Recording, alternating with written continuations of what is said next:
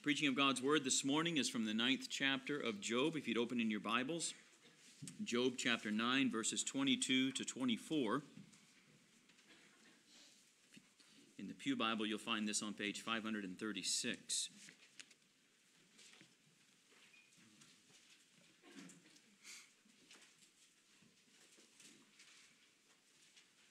Let us pray together to the Lord for his blessing. O Lord, we come to your word this morning, believing with all of our heart that it is powerful, sharper than a double-edged sword, able to discern the thoughts and intentions of the very heart of man. We know it is by your word that you brought the world into being out of nothing. It is by your word that you've revealed your wonderful self. It is by your word that faith is born and cultivated and strengthened and matured. It is by your word, O Lord, that the world endures until heaven comes. So we know your word is powerful and able to do amazing and a wonderful thing in our hearts today. But Father, we know it is by your Spirit alone that that can be done. And so we beg of you and we plead with you this morning that this word will be taken up as a sword in the hand of your own Spirit who can minister to the hearts of all. Bring home to us what we need. Speak to us the word that we desperately need to hear. Tell us, O Lord, what we need to hear, even if we do not want to hear it. And bless us with your truth that by it we may live. We pray this in Jesus' name. Amen. Beginning in verse 22, this is the word of God. It is all one. Therefore I say, he destroys both the blameless and the wicked. When disaster brings sudden death, he mocks at the calamity of the innocent. The earth is given into the hand of the wicked. He covers the faces of its judges. If it is not he, who then is it? Thus saith the Lord. Well, beloved, we all know the saying that sometimes we can look so closely at the trees that we lose sight of the whole forest. Sometimes we can focus so completely on a single note that we forget the entire rhythm. Well, for all the truths that we have learned together in this book, and for all the good that it has done our souls and our daily walk, if you feel like you've lost your bearings at any point in this book, then the passage before us this morning is for you. If you read the book of Job and you get lost in the debate, then this is a passage to circle. Because in these 3 verses, Job speaks to the heart of the disagreement between him and his friends. What he says here is at the heart of every response he makes to them and reveals what's at the heart of every accusation they make to him. This is where their presuppositions not only divide, but really clash. This is where they add loggerheads. So let me lay it out for you briefly, and then we'll get into the text itself. Basically, as you know by now, Job's friends believed that those who were righteous in this life inexorably enjoyed a good life. Which means, of course, that no one suffered a life of misery and hardship but the wicked, obviously, because they're wicked. So that even if the righteous were troubled, and that did happen sometimes, it'd only be for a short while, and then they'd be suddenly lifted up again. A vindication would come quickly, in other words. Because God never suffers a righteous man to be overwhelmed or buried with afflictions. Which is why Bildad said in chapter 8, verse 20, to which Job is really replying here, he says there, God won't reject or cast off a blameless man. That's not what God does, says Bildad. But Job knew better. And Job's own experience was a screaming testimony to what he knew to be true. That a godly man may not only be afflicted by God in this life, but so afflicted as to be destroyed and utterly stripped of all worldly comforts. In fact, a godly man may even die a godly man under those afflictions. Just look at Lazarus at the rich man's gate. And what was the reasoning given on the other side? Well, he had his bad things in life. Now he gets his good things. You, on the other hand, had your good things. Now you get your bad things. His whole life was bad things. He died under bad things. He died in the midst of dogs licking his sores at the rich man's gate not even a crumb upon which to feed. And yet, a godly man. Which again brings us to the heart of the issue here. When Job's friends saw him not only afflicted, but completely destroyed, and not simply cast down, but left by God in that state, then they had no other option but to number him among the wicked. And so Job really hits the nail on the head in this passage, and he argues in response, as he puts it in verse 22, God destroys both the blameless and the wicked. Which leads to one of the greatest lessons taught in this book. One of the greatest lessons taught in this entire book. That a man's spiritual standing before God cannot be infallibly determined by the way God treats him in this life. I'll come back to that point in the applications, but it reminds me now of a book, a commentary, not really a commentary, a series of essays written on the book of Job by a gentleman several years ago, and the title Is This How God Treats His Friends?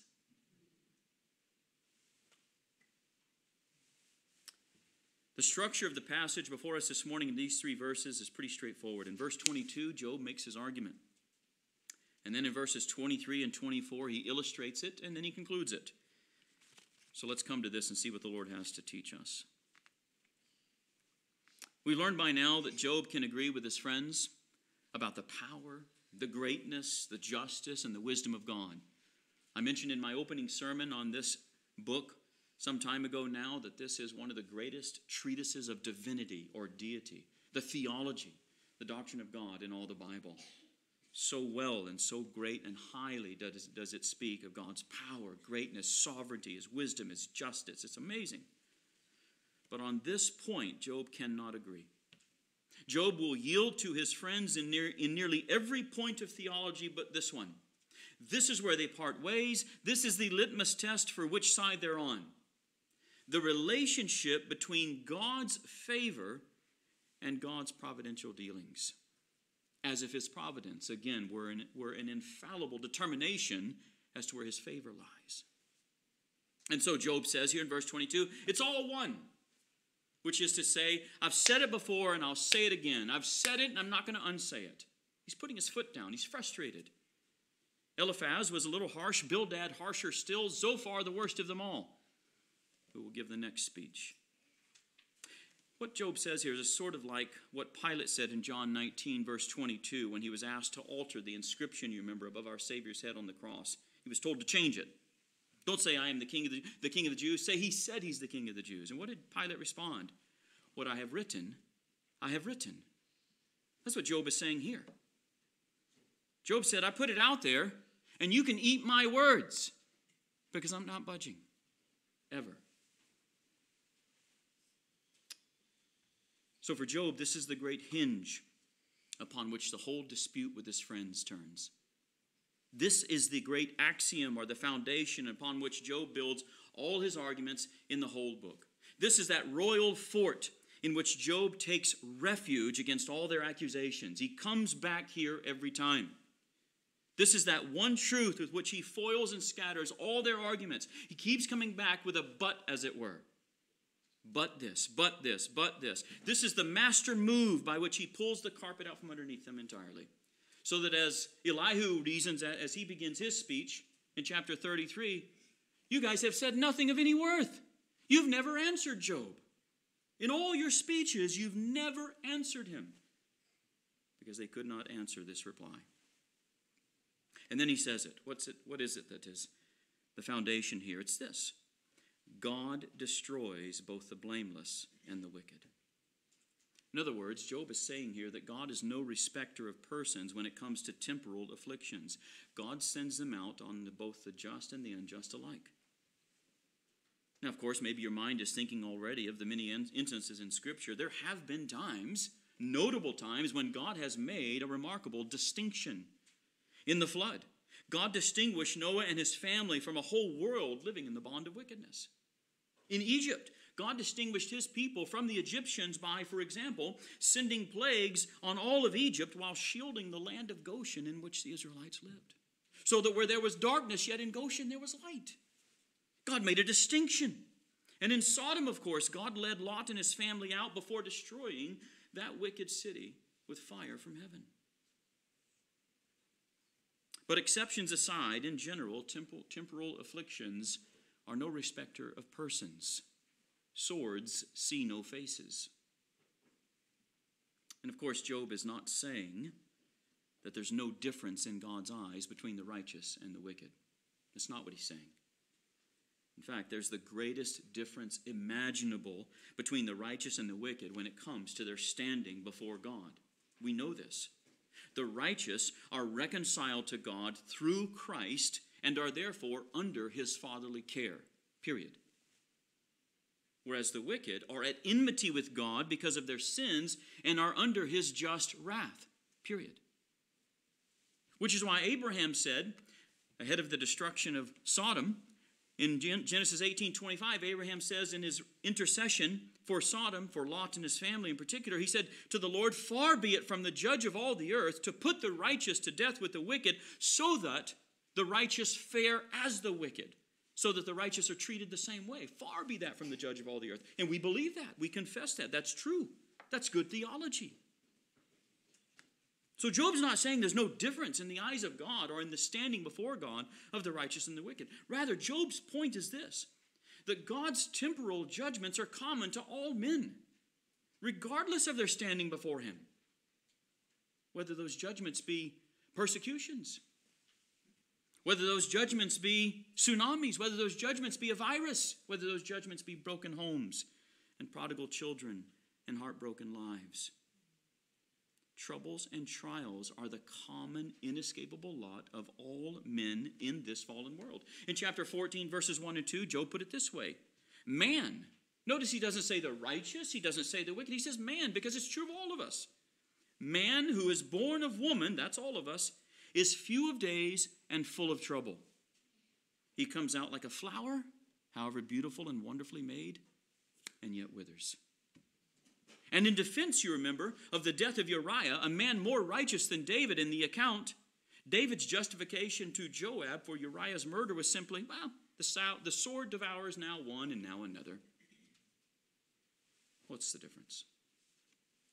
Which again is why one's temporal condition cannot serve as a litmus test for one's spiritual condition. Now, obviously, Job knew his friends weren't any more inclined to budge than he was on this matter. So Job proceeds now in the next two verses to offer two illustrations. One to show that the righteous are afflicted, and the second to show that the wicked are exalted. The first is in verse 23.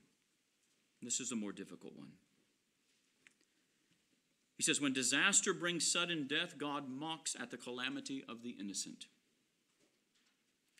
What Job is saying is this.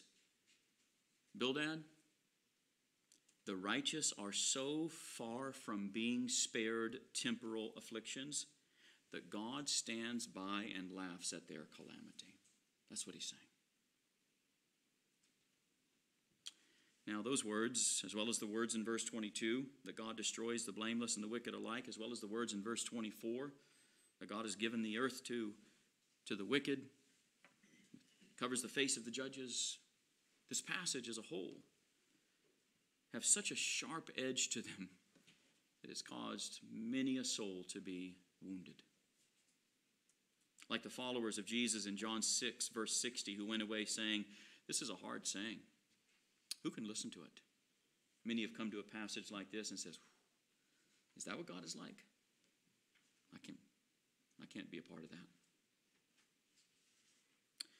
But is Job really saying that God takes pleasure in his people's sufferings? How can that be right? How can that be right?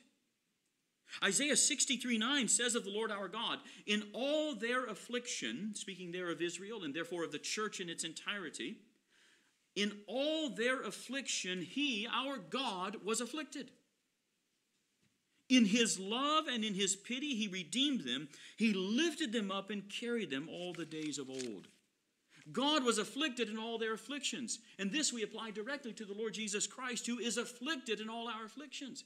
And what a more clear testimony do we need than when Saul of Tarsus persecuted the church and the Lord appeared from heaven and said, Saul, Saul, why are you persecuting me?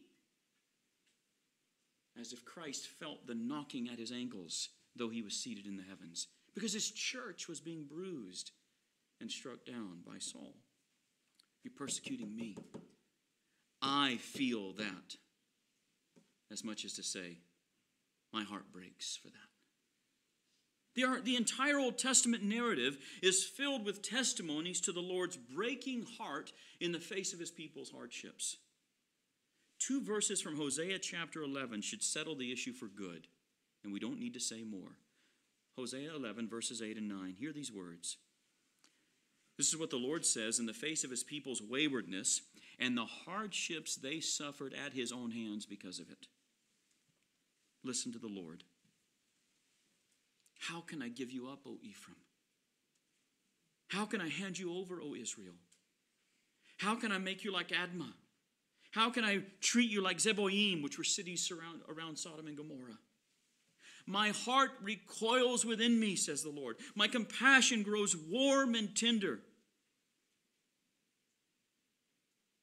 I will not execute my burning anger. I will not again destroy Ephraim.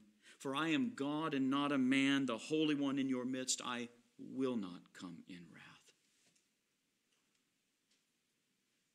God's heart breaks over his people's pain. Like a father when he has to discipline his son, God's heart recoils within him to ever take up the rod and lay it across our backs with any more force than a feather. His heart grows warm and tender at the sight of our suffering. His heart boils over with compassion when he hears our cries and sees our brokenness. So that there's nothing less true than the idea that God stands by and laughs at our calamity because his hardened heart finds joy in seeing us suffer. How in the world, beloved, how in the world can the God whose own heart bled out on the cross to deliver us from suffering ever laugh at our suffering? How in the world can the God who was wounded that we might be healed ever stand idly by and laugh at our wounds? It's impossible. It cannot be. So what does Job mean then? Well, it helps to remember, as we learned last time, that Job's in a real struggle of faith in this chapter, as you would be. It helps to remember that he's having a very hard time finding a foothold for his faith in the truth of God's goodness to him, because his experience of God's care for him has so suddenly and radically changed. Where there once stood a million comforts, God has raised up nothing but sorrows. And what Job once knew as pleasures, friends, the wife of his heart, and now countless of other things, have all been turned into pains. So Job was convinced of God's greatness. He was convinced of God's power. He was absolutely convinced of God's sovereignty. And he even knows that God is not punishing him for any sin. And so he continues to hold on to his integrity and his innocence. But from where Job is sitting, covered in sores, on an ash heap, having lost everything, God's goodness is pretty hard to see.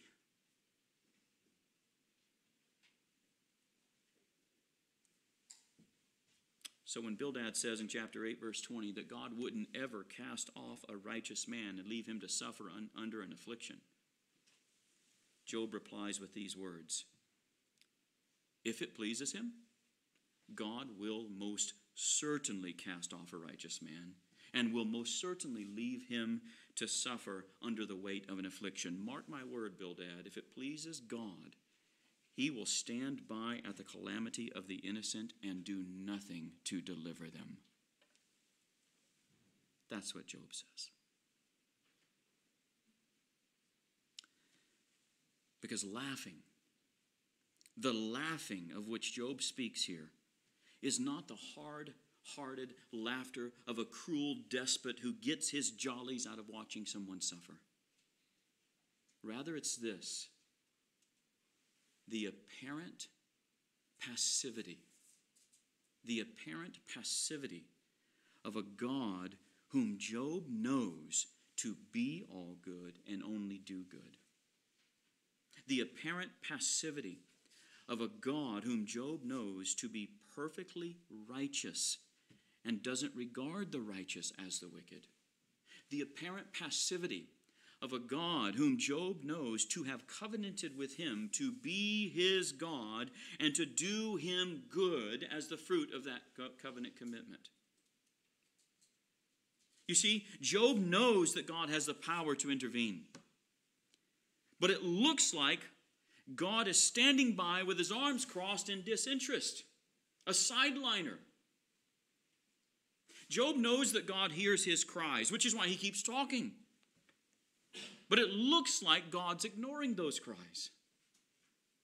Job knows God could so easily remove these afflictions. But it looks like God's enjoying it because he just keeps piling them on. So do you understand what is going on here? We are not to take verse 23 as teaching that God enjoys watching us suffer, because the rest of Scripture will not allow that. Instead, we're to read verse 23 as indicative of the real struggle of faith that we all go through when we're faced with the apparent passivity of our Heavenly Father to our cries for help. When the heavens seems to have turned to brass and our prayers seem empty. They never return with any blessing. Job is not accusing God of enjoying his pain. He's simply saying to Bildad that the righteous are so far from being spared the temporal trials of life that when God has a reason to do it, he will crush the righteous with trials like spices in a mortar. And so Job is struggling, as many of us have. Not because he thinks God enjoys watching, but because he's at a loss. He's at a loss how to reconcile God's painful providences with his faith in God's goodness and justice. How does this work? How can God be only good and do all good?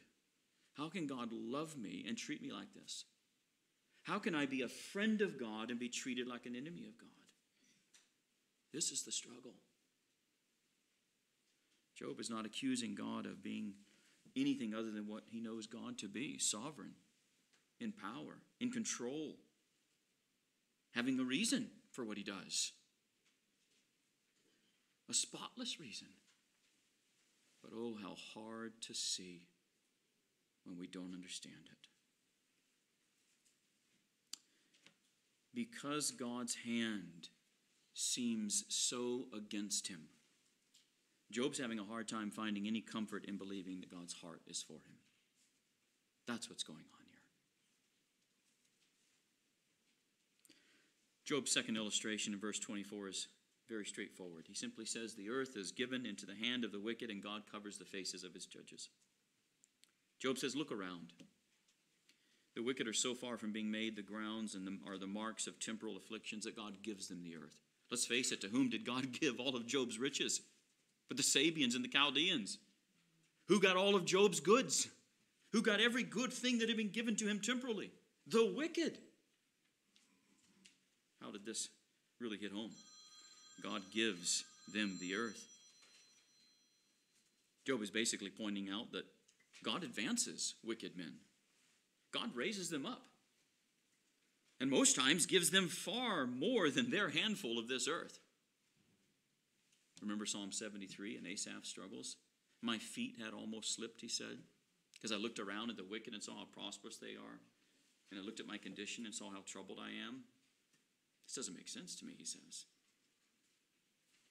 Just look at how wicked Jeroboam was given 10 tribes. And Rehoboam only 2. Benjamin's even barely mentioned. Or how wicked Jehu was given a promise for 4 generations of sons to sit on the throne. He was wicked. Why would he get a descendant? Why would he even have even one son on the throne? Yet he had 4 generations. Or how wicked Nebuchadnezzar was given the whole earth for his kingdom. So how can Bildad hold that the wicked inevitably and always suffer a life of hardship and misery in this life? That's just simply not true. And how can his friends hold that there's an unmistakable connection between one's spiritual condition and one's temporal treatment.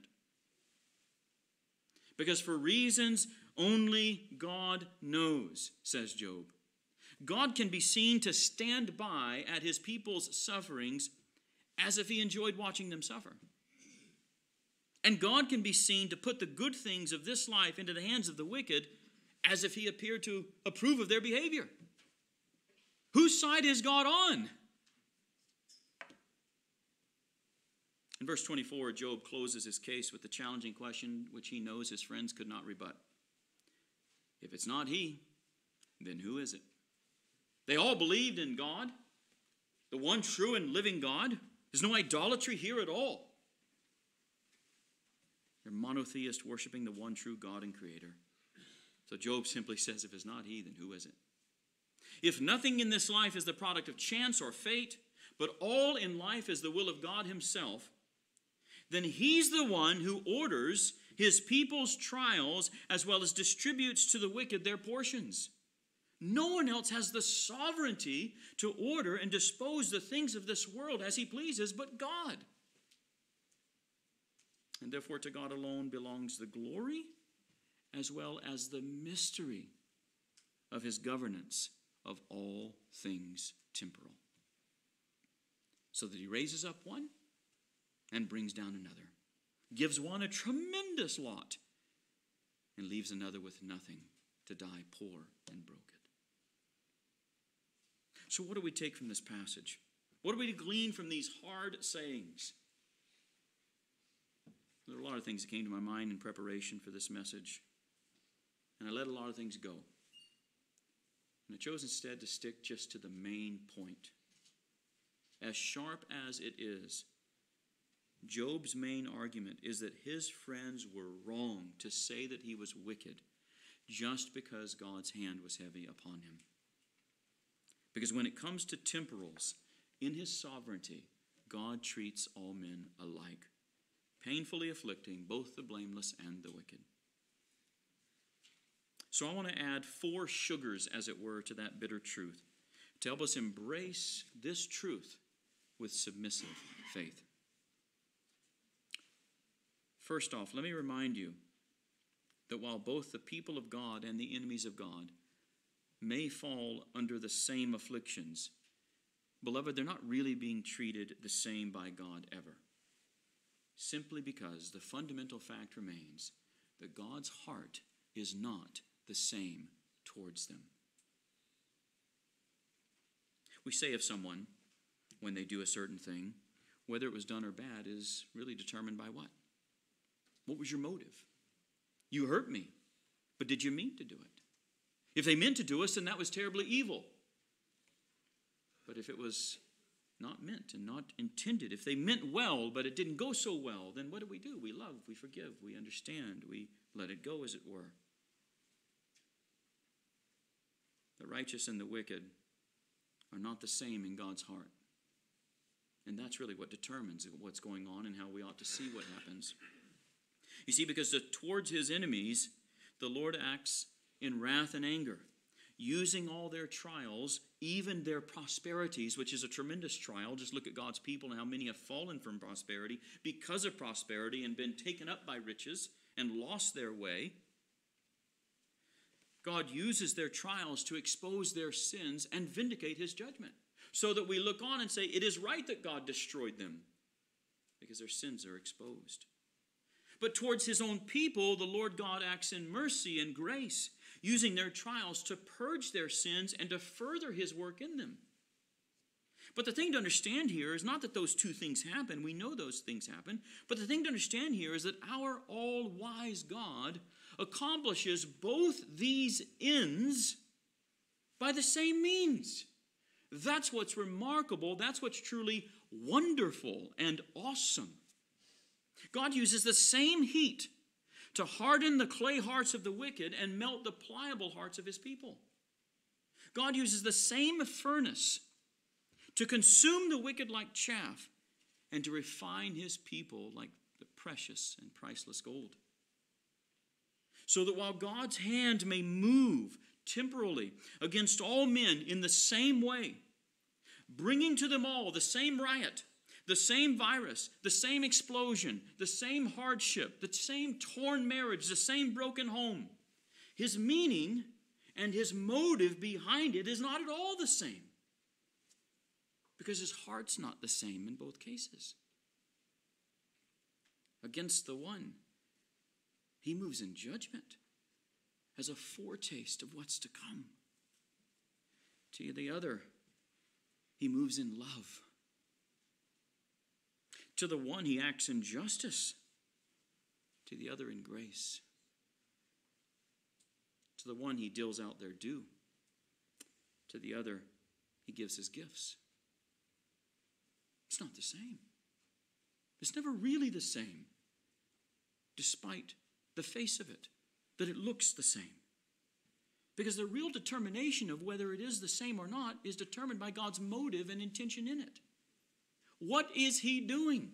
What's he building in there? What is God up to? We throw chaff in the furnace and we know exactly what the intention is, to burn it, to consume it, so nothing is left and that nothing but the germ is preserved. But if we throw gold in the furnace or silver in the furnace, we're not troubled. We're not all of a sudden taken aback because what a terrible refiner this person is. We stand back and look at his wisdom, that he knows exactly how to measure the heat, know exactly how to determine the fire, to remove the dross, and to actually save the gold, to distinguish the gold, to separate the gold, to draw out the silver. What a wise refiner. What a good refiner. What an amazing refiner. We stand in awe of his skill and craft. And so it is here. Even though we may all fall under the same afflictions, we're not really being treated the same, beloved. In that, Job's words really need a qualifier. And therefore, secondly, let me remind you that the trials of the saints are the trying of the saints. They're occasions to exercise our graces. They're opportunities to give proof, as it were, what sort of people we are. Just what metal are we made of? Are we what we say we are? Has it not been throughout history, by the persecutions of the church, that the hypocrites are driven out? Has it not been but by factions, as Paul said to the church in Corinth, that the real Christians, as it were, stand up? And those merely hanging on for buy-ins, for other reasons, suddenly abandon the faith and embrace their heart's desires all the while, even as Demas in our earlier passage loved this present world and went after it? How can you travel with the Apostle Paul and see and hear all that happened in the Apostle Paul's ministry and just walk away? Well, something else was going on entirely, wasn't it? We saw what metal Demas was made of. So we saw what metal Paul was made of when he rejoiced in his sufferings and preferred calamities and hardships, because now I see God's grace is sufficient for me and his strength is perfected in my weakness. It's an entirely different response. So it changes things when we realize that the trials of the saints are the trying of the saints, so that if God ever appears to stand idly by and do nothing, or if God ever appears to ignore our cries, not answer our prayers, or if God appears to just put more weight on instead of taking just a little bit off, let's understand that God is trying us because he wants to see us wage the good warfare. When he saved us, he put this amazing armor on. It's called the armor of God. Christ wore it. God wore it in Isaiah. It's an amazing armor. But God expects us to bloody that armor. God expects that armor to be dented and chinked because of the battles we wage. How are we ever going to test and prove the armor? We must go out into battle. The trials of the saints are the trying of the saints. God would have you put that armor to use. God would have you walk forth in the power of the Lord and in the strength of his might. But we'll never do that unless there's a trial. God's trying us because he wants to glorify himself in our progressive sanctification. He wants to show the world that the work he has begun, he will bring to completion. He wants to show the world what it is to see a people die more and more to sin and live more and more to righteousness. He wants to show the world what it is that a changed heart is made within a person, evidenced by the changed life that comes out day after day and day by day. God is trying us because he wants to bless us with more of his grace, more of his strength, more of his love, more of himself. When are we ever going to get that? Not if we're sitting in the sunshine on the beach all the time. We've got to be tried. We've got to be tested. God doesn't throw us into trials because he hates us. God doesn't leave us there because he's ignoring us. God doesn't leave us there because he delights in it. He enjoys it. God leaves us there to see us grow. God leaves us there because that's what it's going to take to get the dross out. That's what it's going to take to expose the pride, the lust, the anger, the jealousy, the worldliness that we never thought we had. That we thought was only our brother's problem, our sister's struggle. Now we see it's ours. We're just the same. God help me. God have mercy. And therefore, thirdly, let me remind you that whenever the Lord afflicts you, his heart is set on doing you good by it and never harm. Beloved, God may sometimes lump you into the same basket with the wicked, like the basket Jeremiah saw with both bad figs and good figs. God may bring you under the same trial and suffering, but know this: in whatever God does with you, his heart is towards you. His love is set on you. And his motive, which is the great determiner, his motive is to make you a greater partaker of his holiness in order that you might enjoy a greater measure of his fellowship. Because as strange as it may sometimes look, that's what God's doing. That's what he's after. That's what it's all about, beloved. He's making way in your life for greater fellowship with you. But God is light, and in him there is no darkness at all. And within us, there's a lot of darkness. There's a lot of sins and a lot of spots. And as Amos says, can two walk together unless they agree? Beloved, God wants to walk with you. God wants you to walk with him. And the greater the agreement, the more intimate the walk, the more intimate the communion, the more intimate the fellowship, the more powerful the transformation and conformation and metamorphosis into the image of Jesus Christ. But God wants you to walk closer with him. Beloved, some things got to go. Some things have to go. In fact, many things have to go. What has to go, we ask? Well, God knows, doesn't he? Praise God, he knows what has to go. And so God troubles us on the right. He troubles us on the left and behind and before. As Thomas Boston says, where is the idol? That's where God's going to crook the lot. Wherever God pokes, look for an idol. That's why he's poking. So that he takes things away. So that he brings us down to one knee, as it were. And God says, do you see what I see? Do you love me more than these? Let it go. I would walk with you, my child. Let it go. What a tender call. What a tender call is every trial, every heartache, every furnace, every affliction. What a tender call. God wants to be with us. He wants to sup with us, says the Lord Jesus in Revelation chapter 3. He wants to come in and dwell with us by his Spirit. And what a mess is this interior of ours. But oh, how committed is he to clean it, to wash it. A fuller soap, as it were, to wash every spot, whiter than snow. God's making great way for greater fellowship with you, which is best experienced in all our trials when we're driven out of ourselves to lean more on him. Let me prove it to you this way. Whenever God's desire to have more fellowship with you requires him to bring hardship and pain and suffering and even great losses into your life, let me remind you that there is something of a divine reluctance in his heart to have to do it.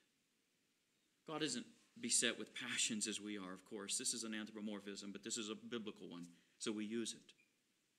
There is something of a divine reluctance in the heart of God to have to pain you.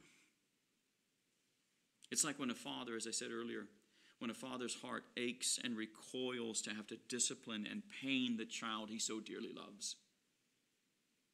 So your heavenly Father is so far from enjoying afflicting you that his heart aches to have to take up something like a cross and lay it on your back. Which is why Lamentations 3:33, very easy to remember. Lamentations 3:33 says, he does not afflict from his heart. Or as the King James says, he doth not willingly grieve the children of men.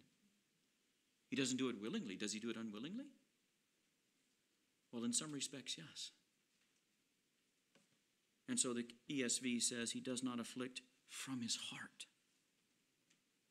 It means he does not afflict with his whole heart, which means God doesn't enjoy it when he has to trouble you. So that in all your suffering, let yourself be cast whole and entire, heart and soul, tears and all, onto the lap of what we've already learned before in Jeremiah 32, where the Lord says to you, I will never cease to do you good. With all my heart and all my soul, I will rejoice over doing you good. What a promise! That's the promise upon which we stand and build our hope when everything is against us. When the hand of God is against us, we stand on that. I can't see the hand of God so clearly as being for me because it so clearly seems against me. The next question, the first question I need to ask is, where's God's heart? And Jeremiah says, I will never cease doing you good with all my heart. So put these two verses together. If God ever afflicts me, he doesn't do it with his whole heart. What does he do with his whole heart then? He loves me. He shows me mercy and grace, and he pours out his affection toward me even in the midst of the furnace. This is our God. What this means is, if there is any suffering in our lives, then there's a good reason for it. There's some good reason in the loving heart of God, which is why our pain and our tears and our hardship, if it's determined to be the necessary means to bring us closer to him, then we should trust him. Because what does Lamentation 3:33 say? But that if there was any other way to go about it, God would do it. That's what it means when God says, I do not afflict you willingly, not with my whole heart. If there is any other way to bring the desired result about, I would do it. But my child, I love you so much, and I would have that end so desperately. God wants his own end and glory in our lives. And therefore he tosses us into the furnace, and he turns up the heat, and he stands it back while it does its work. So great is his love. So great is his longing to fellowship with us, to walk with us in complete agreement. That's the motive that drives him toward us. That's the motive behind it all. And therefore, lastly, let me remind you of what becomes so much more clear to us in the New Testament that Job could see in this passage. And that is that for however it may appear that God sometimes stands idly by and watches us suffer, we need to remember that there is more to the story than that. Praise God, there's a lot more to the story than that. God always not only is with us in our suffering, but he is working for us in our suffering. With a heart so full of love and compassion and yearning for us as his is, it is more impossible for God to ever stand idly by and do nothing when we're hurting than it would be for a loving husband to stand idly by while his beloved wife was being beaten to death by violent men. It is more impossible for God to stand idly by at the side of your suffering than it would be for such a loving husband to stand idly by at his wife's abuse. Just because God is not intervening with deliverance or relief as we think he should, doesn't mean he's not intervening at all. That's what we need to adjust in our thinking. Because our faith, our confession, our testimony tells us so. And therefore I want you to remember these few things. Number one, when you're in the furnace of suffering, Malachi 3:3 says, your heavenly Father has his eye on your soul to see that it's not harmed. In other words, the better part of you, the good part of you. That's why we were told not to fear those who can destroy the body. What can they do to the soul? Nothing. And the soul is the better part. And so when God throws us into the furnace, however it afflicts our body, God keeps an eye on our soul to see that it is not harmed. And he keeps his hand on the temperature to see that we never suffer more than is necessary for our spiritual improvement. There's nothing arbitrary about this at all. Secondly, when you feel alone on the battlefield and you see nothing but your untended wounds, and you find yourself, as it were, bleeding out and no one around to help. Deuteronomy 33:27 says, your heavenly Father is all the while upholding you with his everlasting arms. He's bearing you up so that you do not fall. He's preserving your faith so that it does not fail. And he's carrying you through so that you don't fall short. And ultimately, he's protecting you from the full range of Satan's malice so that all things will most certainly work together for your good. Thirdly, when you feel like your prayers are not being heard, Hebrews 7:25 says your Savior is interceding for you and ensuring that you will be saved to the uttermost, and one day soon will share his glory with him. Where he is, there we will be also. Beloved, we're going home. We're going home. He has ensured it by ascending ahead of us, as it were, in our name, and securing our place, preparing it for us, so that he may one day soon come and get us. Fourthly, when you feel abandoned by God, Isaiah 26 verse 1 says your Savior hasn't ever left your side.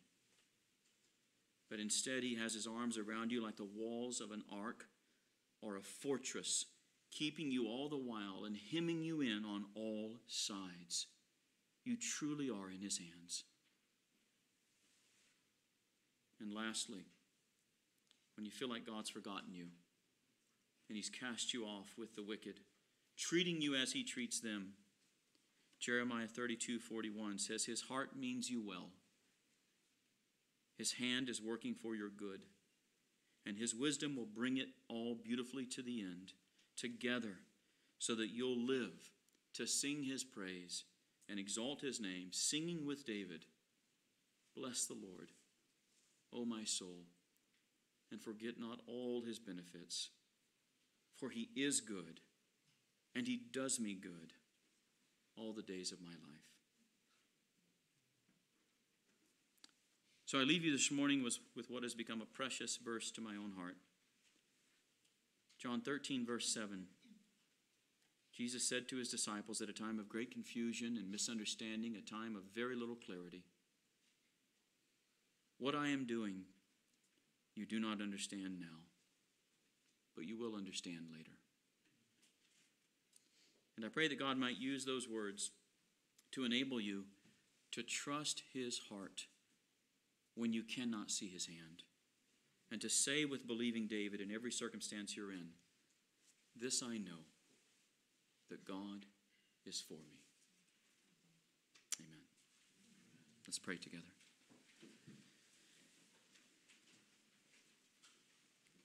Oh, Heavenly Father,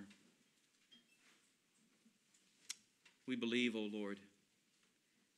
Help our unbelief. How hard it is, O God, to trust you when the lights go out. How hard it is to follow you, Lord, when we can't see the next foothold. How hard it is to hold on when we feel like you have let go of us. Lord, trials and troubles are always painful. They are never pleasant. They hurt. And our feelings, Lord, scream against our faith so much, so strongly. Lord, we pray that you would fill us with your Spirit today and make us all the more those who live by faith. For you take no delight in those who shrink back in unbelief. And so, work in our hearts. Cause us, O Lord, by your preserving power to persevere. And by your holding hand, help us to hold on. Help us to stand solidly and enduringly upon your precious promises and the testimony of your true and good character, that you are our God, the God and Father of our Lord Jesus Christ, and you are for us. You will not destroy us. You will not do us ill. You will not come in wrath. Thank you that you will discipline us in just measure as a father does his child whom he loves. Thank you that you will bring good out of all of our troubles. Thank you that you put all our tears in the bottle and that you can heal our broken hearts. Thank you for your forgiveness and your grace, so that while you afflict half-heartedly, thank you that you show mercy and grace wholeheartedly. And we bless you for that. And in that we find hope today. Be with your people. Set their eyes upon you and you alone, for the sake of Jesus, whom we love and in whom we trust. Amen.